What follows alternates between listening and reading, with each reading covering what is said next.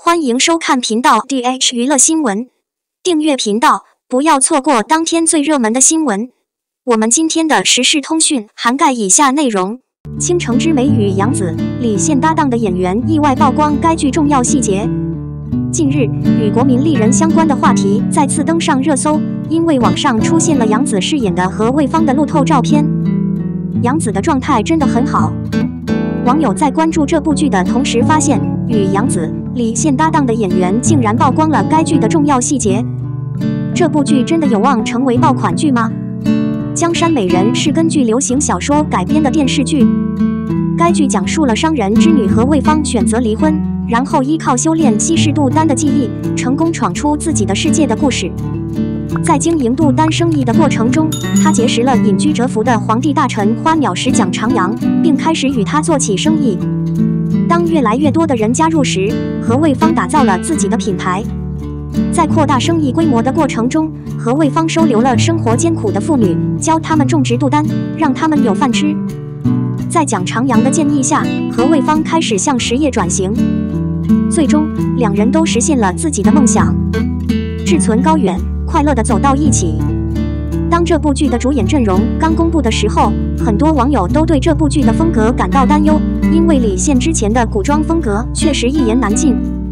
不过，看到相关路透后，网友们立刻就心动了。最让大家没想到的是，杨紫的唐风真的把她的美提升到了一个新的高度。她的新造型给人的感觉是，她不仅有外表美丽，而且内在也更加美丽。因为杨紫的眉宇间都透露着高贵优雅的气息，给人一种难以忘怀的美感。倾国倾城绝对是一部有自己的人气和关注度的电视剧，所以网友们都非常好奇这部剧能否成为一部爆款剧。近日，网友发现剧中一位演员在直播中透露国民丽人势必大爆。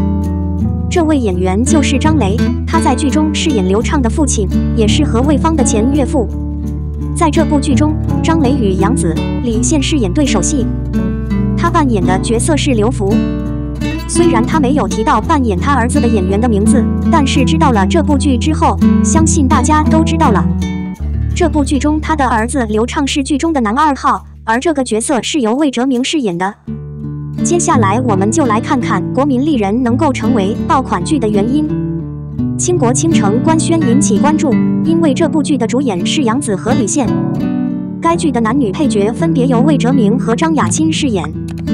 除了他们之外，这部剧就没有其他演员了。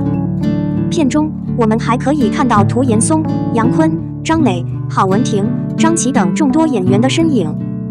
众所周知，一部剧如果有很多资深演员，就直接证明该剧的剧本质量是有保证的。如果我们仔细看一下演员名单，我们会发现一个非常有趣的事情。在这部剧中，张雷饰演刘畅的父亲，郝文婷饰演刘畅的母亲。现实生活中，他们是夫妻。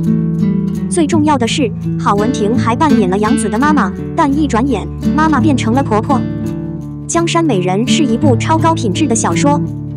这部剧的编剧是曾参演过《冰与火》《沉香如片》《如果有一个开始》《黄金瞳》的张元昂，《香蜜沉沉烬如霜》《老九门》等热门剧担任编剧，他的能力非常高。另外，这部剧的导演是丁子光，《到风吹过的地方去》《以家人之名》《下一站是幸福》都是他的作品，直接3中保证了该剧的品质电视剧。我们都知道，有些电视剧开拍后很快就会开拍，这类剧都是小规模制作。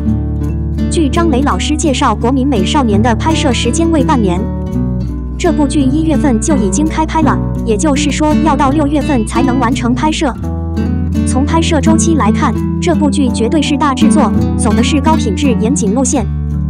国民丽人目前正在拍摄中，从路透我们可以看到主演们的服装和造型，细节已经透露了剧组的心思意图。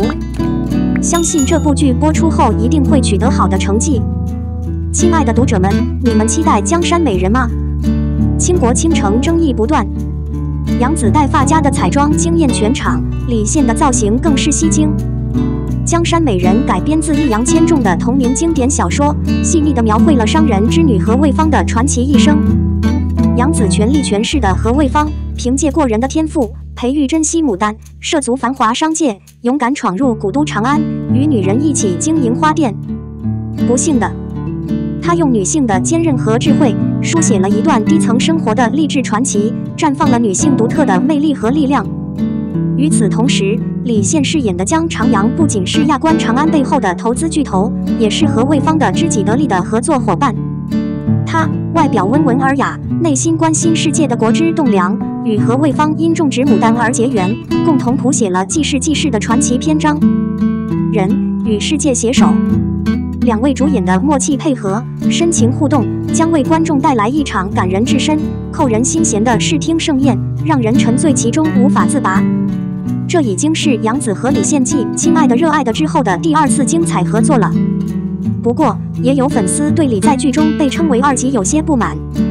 其实李现饰演的江长阳这个角色性格复杂、内涵丰富，所以对演技的要求自然很高。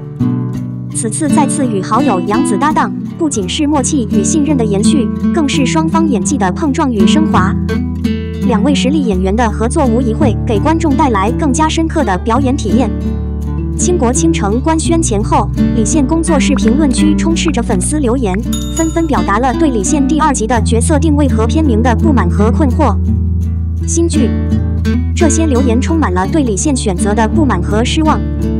他们似乎认为他选择这样的角色和地位是可耻的，让人不禁为这位实力派演员感到一丝惋惜。经过剧组的精心准备和不懈努力，国民丽人唐风路透终于曝光了。其中杨紫和李现的发家妆造型简直惊艳，唐代服饰华丽繁复，发型独特，妆容精致，仿佛一场覆盖全身的视觉盛宴，带我们回到了盛唐盛世。两位主演的颜值和气质完美契合，让人们对这部剧的期待瞬间飙升。更引人注目的是杨紫和李现的发家妆造型，简直美爆了。杨紫的发家妆容别具一格，与古装的华丽相得益彰，展现出别样的风情，令人沉醉。而李现则通过饰演雅官长安这个角色，完美诠释了古风之美。他的妆容精致细腻，每一个细节都流露出他对角色的用心和奉献，让人回味无穷，敬佩不已。经过对倾国倾城的男主、剧情、唐风、杨紫、李现的路透的深入解读，我们可以明显感受到这部剧的匠心和诚意。李现选择第2次演出，并不是出于妥协或回归，而是为了更好地挑战自我，追求更高的演技水平。剧情的展开将带领观众穿越时空，一睹古代商女的传奇人生，感受她们的坚韧与智慧。杨紫、李现唐朝的路透曝光，给这部古装力作注入了强烈的期待和激情，仿佛我们就置身于那个瑰丽的唐朝，期待他们的精彩表演。在我们热切期待倾国倾城的同时，也让我们见证杨紫和李现的默契再次爆发。他们将共同为我们呈现一场独特的古装视觉盛宴。猴哥将持续关注拍摄进程，国民丽人，深入挖掘更多相关内幕和精彩秘密，为您带来第一手资讯。敬请期待这部诚意十足的古装佳作，相信一定会带来难忘的观影体验。网上传言簪行记即将杀青，男主换成彭冠英，杨紫新剧无缝衔接。近年来，影视剧行业每况愈下，另一个关键原因是艺术家容易翻车。艺人一旦翻车，他就很难出现在公众面前，他主演或播出的作品也会受到牵连。在众多可能因为艺人陨落而错过与大家见面机会的即将上映的剧中，杨紫主演的古装剧《簪行记》应该是大家最期待的一部。出演这部剧的男演员的问题更为严重，已经全面禁播了，大家都认为这部剧可能不会播了。不过，近日有消息称，这部剧可能已经杀青了。《簪行记》是一部大型古装剧，因为当时合作的2位演员都是公认的当红演员，而且剧方在创作这部剧的过程中也花费了巨资，所以制片方自然不会掉以轻心。这部剧被放弃后，就有不少报道称男演员可能会通过 AI 换脸重新合成。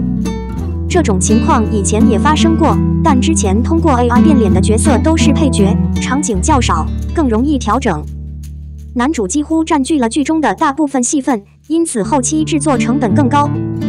时间，根据网络最新消息，这部剧很有可能已经敲定，新演员就是彭冠英。彭冠英应该是很多观众都熟悉的演员，这2年他的人气越来越高，他越来越高了。他通过电视剧《阳光之下》成功出道。这几年他还担任主演，拍摄了多部电视剧。但彭冠英此前很少出演古装剧，不知道他是否适合这部剧。毕竟之前的一些服装和造型都是根据以前的演员设计的，但剧组会选择和他合作。我相信情况也是如此，他更适合。但看到剧照后，很多网友都认为 AI 换脸的效果不太好。不知道接下来的作品正式播出时会不会带来惊喜呢？如果这部剧真的能够播出的话，大概率会空降或者一口气放出整集。前期大概会很少有宣传活动，因为这几年很多有争议的作品都是通过这种方式和大家沟通的。会议或许不会太火爆，但对于制作方来说，这已经是最小的损失了。